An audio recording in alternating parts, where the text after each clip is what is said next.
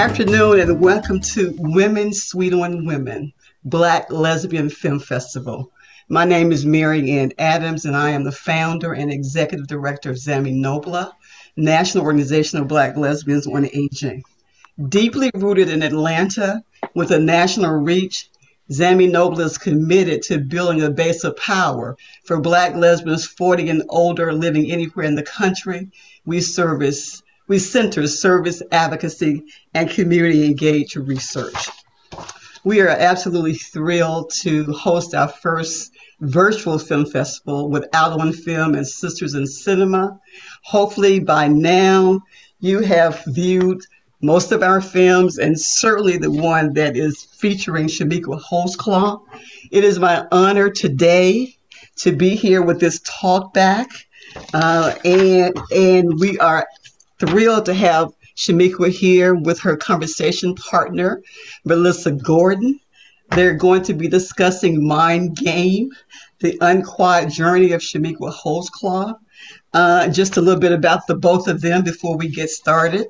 I don't know if there are many basketball fans or just people generally who don't know who Chamique Holdsclaw is. Certainly as an avid basketball fan, I've been following her career for most of my life. She went to the University of Tennessee from 95 to 99, where she played certainly under Coach Pat Summitt and helped lead the Lady Vols to the women's NCAA first ever 3 consecutive women's basketball championships. She's a former WNBA player, and she was inducted in the WNBA Hall of Fame in 2018. She wrote her autobiography at probably 18 or 19. Just kidding. She wrote her autobiography, Breaking Through, Beating the Odds, Shot After Shot in 2012. And in that book, she talked about dealing with depression during her professional basketball career. And subsequent to that, she collaborated with a documentary filmmaker, Rick Goldsmith, and they produced a film on her life, and we're going to be discussing that here today. Her conversation partner is Melissa Gordon, who is a poet, a writer, a community activist, a social worker, and a therapist. Melissa has a passion for promoting wellness. She's worked in various settings, including populations in crisis, including jails, prisons, psych centers, and more. She currently works in education, where she promotes SEL, S-E-L, social emotional intelligence, in students and teachers. She also helps clients meet self-determined goals and develop coping skills in her private practice, NEW, N-E-W, Nashville Emotional Wellness. I am absolutely thrilled to have you all here today for this talkback. Melissa, take it away. All right. Thank you so much for that introduction. First, gratitude for being in this space with you, Chamique. And first, I want to start with talking about vulnerability. And by vulnerability, I'm defining that, taking on my friend Brene Brown's definition. Vulnerability being the uncertainty, the risk, and emotional exposure that happens when we feel that we have this unstable feeling and it brings us out of our comfort zone. So talk to me about how you came to be a person who not only became comfortable being vulnerable, but as someone when you think about your platform, you're always in a vulnerable space. So talk to me about how you develop your vulnerability skills. As far as my vulnerability skills, I think they just developed over time. I think, first of all, growing up in New York City, in the inner city, and my family just really stressing education and pushing forth, I think that a lot of it was like, okay, you don't cry about things, you don't complain about things, you just put your head down and do the work. So at a young age, I became a stuffer with my feelings and my emotions. When I went to go live with my grandmother, witnessing her have blind faith and take on me and my brother when my parents were struggling with their addiction, I was the kid that just, wanted to make good grades, didn't want to get in any trouble. So a lot of stuff I just held to myself. And as I started getting involved in sports, I learned that, well, I experienced it healing me. I experienced it like becoming a coping mechanism for me, but still, it was a lot of things that I was trying to process and I was going through emotionally. And I think that's just a tale of my story, leaving New York City, going to school in Tennessee, experiencing such high levels of success, and being a top athlete is like, hey, I got to put this face on. I got to show up. I got to show out. And I can't talk about the things that I'm really struggling about because it's a fear, especially in our community, being Black, it's a fear of being judged because the emotions are something that are really tough and makes people uncomfortable to talk about. And finally, I got to the point when here I was, a successful athlete, the things that I wanted in my life, I worked really hard for it. I was able to attain them, but still, I'm a wreck. Let's be honest. I'm struggling with mental illness. I'm going to therapies. I'm going to therapy, seeing my counselors, doing just enough, off and on medication. And I was just tired of it. I was in a battle with here, like either I'm honest and truthful with myself or I'm not going to be here on this earth. And I just remember I just stepped forth and I said, hey, this is what I'm struggling with. I don't care what people think, because it's always a fear of being judged. And that's something that, just stops a lot of people from, living in their truth. And as soon as I spoke my truth, I realized like there's a lot of people going through the same thing. It was a lot of people that I could connect with, and we're healing together and we're sharing stories. And there's such power in that. Thank you. Thank you. I know you talked about two things, even in your response, about your path to mental wellness, and talk to us a little bit about how you had to learn to take the courage to take off the mask, to take steps towards your own mental wellness. Man, oh gosh. I think, oh man, this has been quite a journey, because even now I'm 43 years old and I still live with mental health concerns, and each day, I'm sort of like in recovery. But I think the steps that I took was realizing that I needed support. I think for a long time, I kept things to myself. I got to push through, because that's what I learned as a young kid, dealing with my environment. You just put your head down, you do the work, just clear that path. And same thing with athletics. Like, it's like, okay, I'm not going to talk about these things. I got to show up. I got to show out. And so for me, it was finally saying, you know what? I got to do the work. I got to do the work, just like in school, academically, just like in athletics. If I want to be healthy, I got to put effort into this. So it was really locking in, doing the therapy, doing the work. And it's hard. It's painful when you're dealing with trauma and having to rehash, things from your past, and dealing with my parents, or situations that I may endured, as far as like race stuff, that was something, leaving New York City and going to the South and having all these feelings and emotions that I can never open up about, and sitting there talking to one and just like, hey, like, I'm angry. I have anxieties with certain things. This is who I am. And when I started opening up and just sharing and feeling that secure and feeling safe, it transformed my life. But there's also that point too, where having gone to therapy and realizing that we change over time, maybe the therapist that I'm seeing is like, okay, you have anxiety, you have clinical depression. And then over time realizing, all right, someone else tells me that I've been seeing for a while, tells me, oh, you have bipolar disorder. And so having to process this ever-changing chemical imbalance, it is really, really, really tough. So I was angry at times, because I'm like, all right, why didn't they get it right the first time? Why did I have to go through this? But, when you hear stuff like, hey, it takes 10 years, sometimes longer, to diagnose a bipolar disorder, having to educate myself and my family, that's when I started having a little bit of peace and comfort. And I was like all in. I said, boy, like, I attack everything else, from business to athletics. I'm doing this for myself. And to see now, like, the color, that's the thing. Like, my life is colorful. I'm happy, for what it's worth. And I just committed to me. And that's such a beautiful thing to see the results when you put work in. Thank you.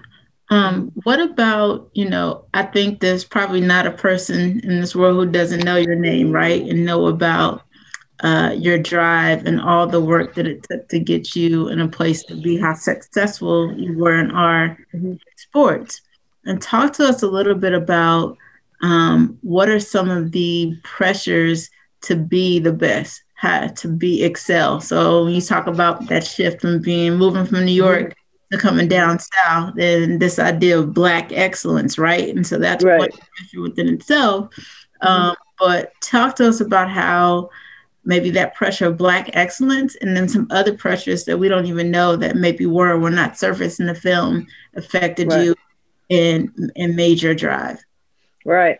Okay. Coming from a place like New York, and you look at athletics, it's considered like basketball, we're the Mecca, at that time, me coming up in New York, it's like a lot of bad influences, you got dealing with the crack pandemic, just dealing with a lot of street stuff. And so your thing is, all right, your family's constantly telling you, make good grades and you're going to make it out of here. You're going to succeed and do well. So that's pressure. I'm carrying this on my back. I don't want to mess up.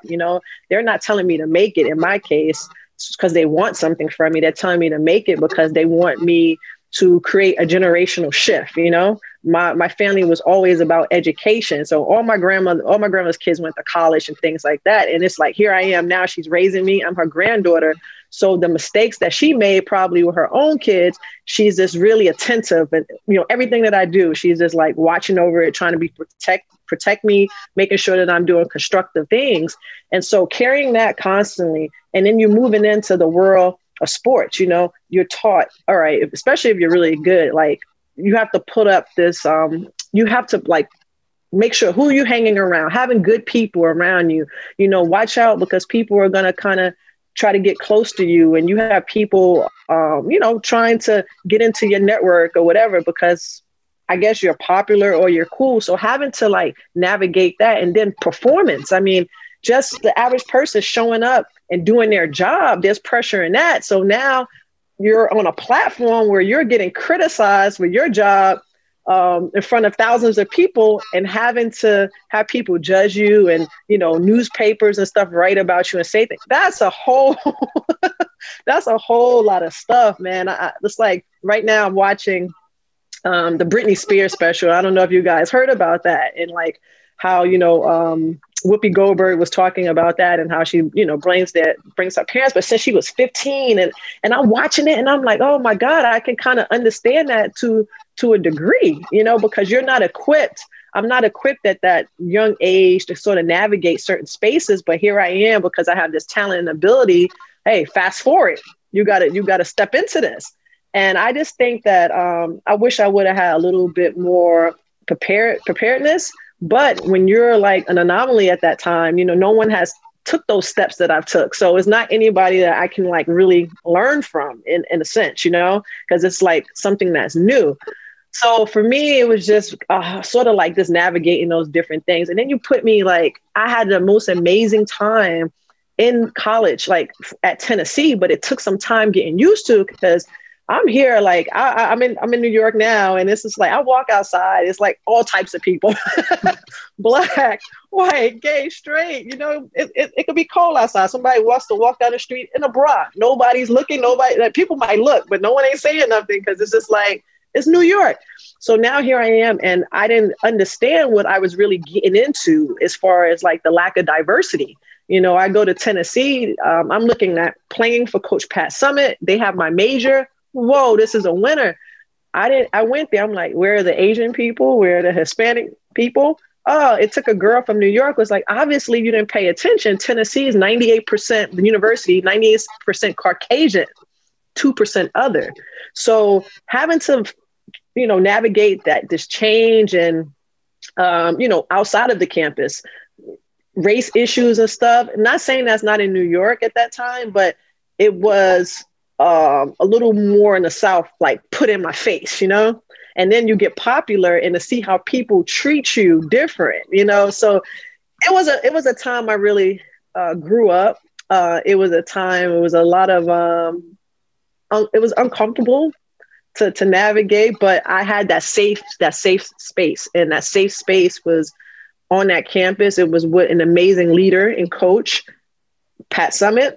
And between her and my grandmother, I think those two women like really helped mold me into a strong woman, a resilient woman. So it's a lot, you know how you go through times and like situations are like bad, and you just learn like, all right, like I can get through this. And you're young, you're trying to fill that out.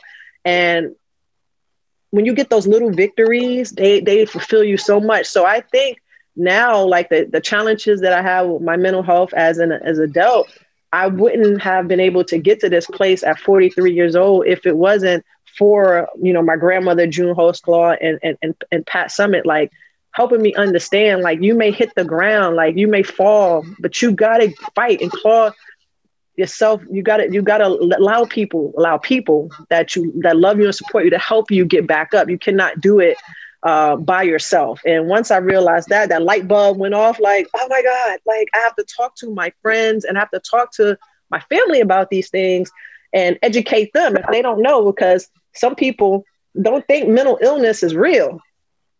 They like, girl, you ain't go to church. You need to go, you need to pray, are you tithing? Like all these different things that I'm hit with. And it is like a really tough for me too, because I come from a very spiritual, like my family is like very involved in our church at home. And so for me, that was another part that I had to navigate, because if I've always had that solid root in my faith, and then like, here I am now, those are the people that are judging me, like, oh, I'm great. But now it's like, girl, I heard people, oh, she going crazy because, she date women and all this stuff. And I'm like, yo, like, this is so hypocritical. So then I didn't want to deal in that space anymore. And not saying I've never lost my religion or my spirituality, but it's like, yo, this is supposed to be a place of love and togetherness, like this was the thing that fed my soul for so long. And now it doesn't feel good because I don't feel like supported. So having to like just navigate that and taking my experience, right, and going to like the Black church conferences and suicide and telling people like how the church has to take more responsibility, in order to, make sure like not being so judgmental, man, just being a little bit more open. So I'm honored. Like, I'm just so blessed. I won't even say honored, just blessed to see the change as far as like the Black church stance on mental health. It's not just relationship counseling center, things like that. Like, they understand now people are like really going through some severe challenges and are addressing it.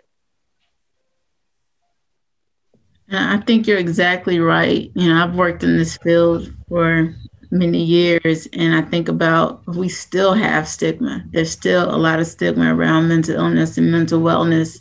And when you think about the church, it could be such a powerful place for people to get the help they need. And I mean, many years ago, I worked with the National Alliance of Mental Illness, and we had a grant, and we actually paid churches to be what we call emotional fitness centers. And so imagine you have someone that's depressed or having some mental challenges, and then you go and talk to your pastor. Well, it doesn't just stop there with what do we say? Just pray about it. I'm going to pray over you. Instead, that pastor's been trained to be a liaison, and then they could work. And so mental health providers also have office hours in the church to kind of reduce that stigma. So I say, oh, you know what? This is more than just praying about it. I think you need to go see the counselor down the hall. And so thinking about that and that partnership, what could we do, or what would you suggest society does to reduce the stigma and so that people can get the help that they need, especially thinking about the last 10 months the world has gone through, and knowing that more and more people are probably in need of therapy. So what are your thoughts about what could a collaboration look like? I would say, you heard that saying, like women lie, men lie, numbers don't. And statistics are there. And that, with the rise in suicide rates, the people who are stressed, the people who are going through these challenges, who don't have services. And it's just having conversation. Like, that's the thing. We change by having a conversation. We change by sharing stories, and having those stories, these powerful stories of women and men who are so brave, put in the media. It's just so important. People think I joke around when I say the person. And I ain't never met this person that helped me work through my challenges was Catherine Zeta-Jones. I had never met Catherine Zeta-Jones in my life, but I was like researching about bipolar disorder, and her name popped up. So I got to see videos and I started reading about her, and I'm like, yo, this is a famous actress, you know? And she talks about these things, and like, she's getting through it. Like, hey, like, she inspired me to awaken something within myself. And I think that's what we got to do, man. We all got that uncle or somebody in our family who we just write off their behaviors as, you know, he crazy or she crazy. Oh, you know, this is what it is. And we don't challenge, like, yo, is he talking to himself because of something going on? But we can't just always just go on the back burner and be like, oh, they crazy, whatever. Like, let's change this generationally. Let's have these tough conversations. Let's say, hey, let's check in on one another. I mean, I go around sometimes to corporate spaces and talk, and I look at the, you know, and I'm like, ask questions, and they're like, yeah, you know, you'll hear something just meeting people sometimes for a couple hours. You'll hear them, oh my God, that's my coworker. They're a little high strung. You know, you hear their moves, and I'm like, yo, like, do you ever ask them, like, hey, how's everything going? Was everything good? Because in some spaces, people don't communicate. People go and just do their job and head home, but still we are judgmental of how that person, oh my God, a body language, I don't want to deal with him or her. Like, yo, just check in on people, and that little shift, that little say, hey, little act of kindness. Hey, how's everything? You good? How's the kids? How's the wife? That can create shift the thought process in their heads. So maybe they're taking that attention off of themselves or helping them get back in line. And so I think that's one of the steps. Just kindness, man. We just got to get back to that. Just checking in, and we have to understand too. Like, when we're dealing with our family and friends, like, touch is a powerful tool. It's like, hey man, come here, give me a hug. I miss you. You know. It's like we don't understand that. When I see my cousins, and you know, I'm like old to them now, and I can see they're going through stuff, and I'm like, hey, how's everything? I grab them, like, oh, I'll give you a hug, and you can feel how they just sink into you, you know. And I'm like, hey, you know, whatever you're going through, it's gonna be okay. Like, you can talk to me. Just letting people know, like, at the end of the day, I'm here. I got your back. I'm not judging you. Like, whatever you need to talk about, just talk about it. Like, I have my stuff. We all have our things. We're going to work through this. Melissa, where did you go? She dropped off. Are you back, Melissa? Melissa, the conversation, come on, you just left me, man. My bad. All right. So sorry about that, good people. They're doing construction all over here. It's like tiny, skinny house all over Nashville. Sorry about that. So I don't know where you want to pick it up. I'm going to go back with that same question. Oh no, we pretty much I pretty much talked about it. Yeah, all right, good deal. So next question, thinking about, you know, when we talk about trauma, when we talk about mental illness, everyone's so fixed to jump on intergenerational trauma and all these things that are passed down.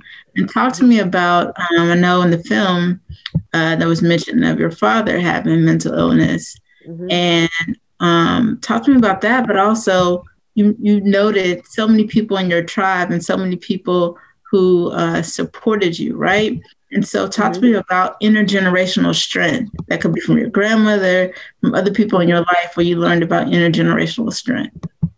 Okay, remember that. I might need you to tap back, but yeah, my dad, having to accept, like, when I was growing up, my dad, I didn't really find out until I was in college. I did find out in college my dad had schizophrenic disorder, but I grew up with a dad who suffered from severe hallucinations. He would talk to himself and things of that sort. I thought my dad was, you know, just an alcoholic, but, you know, what I've experienced, what I've gone through and learned and educated myself, my dad was just masking, you know, his illness with alcohol, because he didn't want to deal with the things that were going on inside of his head. Is a fear. It's a fear that when I was going through stuff, like, oh my God, like my dad got it, I got it. I was scared as heck. I was scared to address it.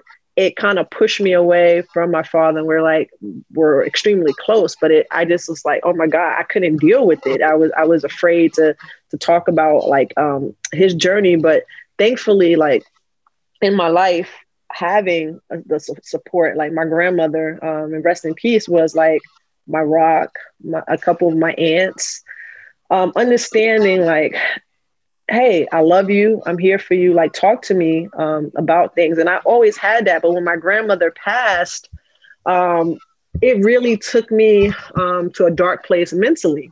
And so what I did was I isolated, myself from the love and the support. And I'm feeling my head, that crafty little suckers on my shoulder, feeling my mind with all these negative thoughts, the suicidal ideation, all those things of me not feeling loved. It was just like, it just really took over. And to get to a better place and a healing and doing the work and understanding like how important those pieces are. Like you said, that intergenerational support, that family support, having to educate them, because I had people in my family, like, I don't really understand this, like, but not from a negative place. Like, they're human, they live, but they just like, I just don't understand, because you've always been, they look at it, oh, you've been happy, you're always smiling, you're a great athlete, great person.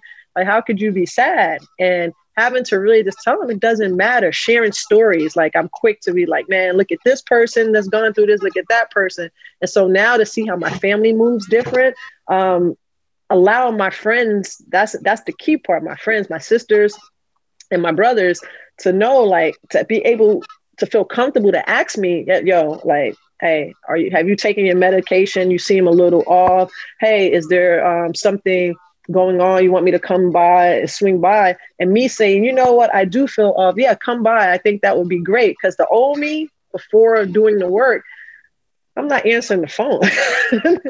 I'm in my own world. I'm hiding. I'm just sitting there feeling myself with these negative thoughts. And so it's just it's a growth, man. Support is key. But a lot of times, unfortunately, in the world we live in, people think like I did, like I'm the only one going through this. People don't understand, or they may feel that they don't have the support. It's people. No, I feel like there's like suicide hotlines. There's always somebody out there, somebody who has gone through similar things that you know of, that you can like reach back to. You are not alone, man. Because as soon as I started talking about this, my journey, it's like all these people are sharing with me, and I'm like, wow, like I'm not different, I'm not weak, because I thought I'm weak and and this is not healthy and all this bad stuff. And I'm like, yo, this is life. Life is, ups and downs and all around, but it's great to be able to like talk and share and to process and work towards a better day, a better tomorrow. Thank you. Yeah. And I think that it's important to always have a positive outlook, no matter what we go through. And you mentioned, having some intrusive thoughts. So what have you done to increase your positive self-talk? What have you done in terms of your coping skills beyond, some of the medication, just to be well and to have a strong and positive sense of self? Well, Melissa, it's a ever evolving journey, but for me, I love just starting my day off with like some quiet time. Just me and my thoughts, like meditation. Making sure that I have a release, like physically. When I say that, exercise is important to me. I really try to get 45 minutes a day, some activity, and just making sure I'm honest with myself and my feelings, talking about it, because with my wife or with my friends, because sometimes, like in the past, I'm a very internal person and I don't discuss things, and that's when it's like this buildup. So just being able to have honest conversation. And yeah, I would say the fitness aspect, meditation, the quiet time is so important. And I'm trying to think. It's another thing that I do, but I'm having a brain freeze right now. But the most important thing, I realized a change, and I've always been like a regimented as an athlete. You know, I stopped playing 10 years ago, but I was always regimented, you know, training, making sure you eat the right things, and you are what you eat, you know? And I realized like certain foods that I like during, I'm feeling sad, you know, I realized, oh man, when I'm down a lot, man, I want to eat, you know, bacon. and serious, like, there's links that, you know, bacon is it's a feel good food, but I don't know if y'all read that, how bacon is linked to depression. Mm-hmm. Like, yeah, just like, I'm like, I love some bacon, but just being mindful, you know, of what I'm putting into my body, making sure that I'm alive and I'm alert, and try to be as natural as I can, because at the end of the day, one of the things I struggled with was having to take the medication daily, because you know, my family is very much like, you know, natural, you know, like try to eat good, you know, take the herbs of the universe and things like that. And so for someone to tell me, multiple doctors, like, you got to take these pills, these mood stabilizers the rest of your life, I'm like, what? But nah, I'm fine, you know, I'll figure this out. And just realizing like, okay, this is what it is. I got to do this, but also just trying to maintain a balance over my mood. So making sure I eat proper diet. I have just a couple more questions for you. Mm-hmm. You mentioned, okay, so I have to be honest with myself. So tell us about the lie that you had to stop telling yourself, and the truth that you had to accept. Oh man, you got good questions. The lie is that, yo, I'm okay. that became like, still, I'm gonna be good. I'm good. It's all good. I got this. Like that's a lie. That was a big lie. The truth that I had to accept is that, you know, I have a chemical imbalance, and this is something I have to realize, you know, live with the rest of my life. And this is something that I possibly am going to be judged for the rest of my life because of the way society is. And I have to be okay with that. So I have to be okay with that. So, you know, I step into the room. It's funny because I'm really shy and quiet. So my wife always laughs because she's like, oh my God. She goes, you just take the energy out of rooms when you walk in, you know, because it's like, I'm 6'2", like, and I smile. Like, I love talking to people, but I always try to like understand, you know, what is she saying? And I'm like, listen, when I step into a room, if I'm working in a you know, athletic or mental health space, people know my journey, you know. They know what I've gone through, and some people may judge me. Some people are picking apart my life. So you know, it's a certain confidence that I have to have. Like, hey, my stuff's all on the table. like we all are dealing with things. It's unfortunately, you know, mine is out there. So, you know, just being confident with yourself, you know, like that's the thing I had to be, because I ain't gonna lie, like, you know, you play athletics, but some of our people who, as we know in society, whether it's business or education, people who are very successful and reach a certain level are very fragile. They hate to be judged. They hate to be pointed out. And so that's me. I'm like, man, I used to be like, all right, let me shrink myself down to about 5'11". I don't want to be seen, but it's like, hey, walk in the room, all right, hey, this is what it is, you know? And I know some of the student athletes that I work with, they're like, man, you're so, you know, these are 18 to 20-year-olds, and they're like, oh, you're so confident. You just say what it is. I said, man, every woman, I always tell the girls, every woman gets to a point in her life where she don't give a damn what other people think.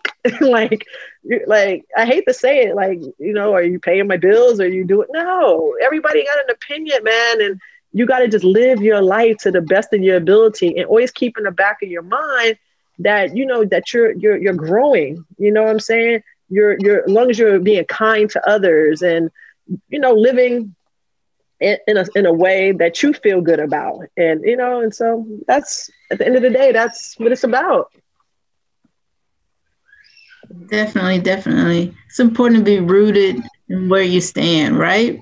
So my last question is, you know, thank you for making the film and just being vulnerable and taking time to speak with us today. Mm. So with the film, I think about this idea of legacy. So in sports, you've definitely made your mark, you know, in the Hall of Fame, you have camps, and right now you're using your platform to inform and to advocate for persons that have mental illness. And so tell us what you want people to take away from the film. And when you think about the importance of legacy, what would you say to the world? Wow. And I've thought about this many a times. From the film, you know, I just want people to just have, when they watch the film, just to understand like being human, you know, and people just going through things, and just remembering before we judge others, you know, or paint a person a certain way, that we really process like what they could possibly be going through. Because, you know, I used to sit there, you know, New York and California have like a lot of homeless people. And it wasn't until I lived in Atlanta, Georgia, my grandmother used to feed the homeless. So I was always around others, you know, but I was young. And it wasn't until I was in Atlanta, Georgia, and I was getting a car wash, and I could see some guys over there, like they built like a tree house. And I'm sitting there, and my homegirl I was with started talking with the guy. And, you know, he's a very attractive man. And he's like, hey, how y'all doing today? And she was like, hey, what's up, man? She's real social. He's like, man, my wife, man, I found out my wife is cheating on me. She's cheating on me. I got 2 kids. He goes, man, I just been living out on the streets for a year. He's like telling us about his former career and all this stuff. And now the first thing you think when most people are like, man, homeless people, they're on drugs, or, you know, they're dealing with alcohol, you know, some type of crazy story sometimes. But this was a man that was hurt. He was like, he was dealing with this pain. Like he's like, man, I'm not with my kids anymore. So it led him to a mental spiral, you know? And so, dang, I'm sorry, that story overtook me, Melissa. Take it back. I didn't forgot what you asked me. I'm so sorry. I was just thinking about that. Legacy. And so, for me, it was just really, I don't know. I think about my son now. Me and my wife, we have a 14-month-old, and I just want him to know, like, when he learns all about me, it's just like, man, like, my mom she was a talented person and a kind person, but man, like, she was a fighter, and I know it wasn't hard for her, and she created this shift within her family, you know, like, I've been able to like change the conversation with my cousins. And so hopefully like our family will change for the positive, because we were dealing with sometimes a lot of pain and a lot of stuff that we're endured. And so hopefully, you know, by me speaking that over them, that we start to see this, and it takes that one person. I feel like I've created like a generational shift within my family. Like I'm the one that walks over, and, you know, we have, in my family, it's very colorful. You know, I have cousins who are transgender, you know, just all types of stuff in my family. And I hate to say stuff, but all, you know, all just types of life things that people are dealing with. But our family is just like so rooted around love, like, you know, and community. It's like, I'm like, you can't call her Noelle no more. You know, you can't, that's not Noelle, no. And my uncle be like, man, we don't care what she want to do. We love her. You know, and I'm just like, okay, I said her, it's him now, you know, like our family is just like so awesome, like in that instance, you know. So I'm the one that brings those type of things up, and we just laugh about it. And my cousin will be like, listen, at the end of the day, y'all my family, y'all knew me from day one. Just don't say it out in public. So it's one of those things, man. And yeah, I hope that answered it. Yes, it did. It did. Thank you so much for taking time to speak with me. You've been a great conversation partner. Well, Melissa, I just gotta give you, this is Black Girl Magic right here. I'm listening to your resume and the impact you're making. So I think that's awesome. Hopefully we'll get to meet each other one day, since we know the same people. Small world. Thank you. And thanks for the shout out as well. I'm just trying to do my part. Right. If I could ever be a help with anything, like just hit me up. Y'all got my information. And thank you for having me, and thank you for screening the film. So Marianne, I'm gonna pass it on to you. Do you want to have some closing remarks about the film festival or anything? I am just so grateful, Chamique and Melissa, for this conversation. I certainly learned a lot. One of the things that we found, Chamique, with ZAMI NOBLA, one of the things we do is community engaged research. And the issue that comes up time and again with Black lesbians over 40 is this need for mental health, holistic interventions. And so it's something that we struggle with and we deal with, and we're trying to talk about every day and trying to really dismantle all the stigma and shame that a lot of people still feel. So, you telling your story, particularly because so many folks respect you and so many folks in the Black lesbian community look up to you. So thank you for taking the time and having the grace and the generosity to be here with us. It means a lot, and particularly for Black lesbians who are in their 50s and 60s and 70s. These are the women that we're dealing with who are still struggling with these issues because they've been closeted for so long. And just having an opportunity, like you say, to tell the story and to speak out loud and to be in conversation and community with each other is life-changing. So thank you, and thank you both for doing this for ZAMI NOBLA. We can't wait to put this conversation in the film festival so folks can listen to it at 3:00 in the morning and midnight and at 8 a.m. and whenever they need it. So thank you both again. Thank you.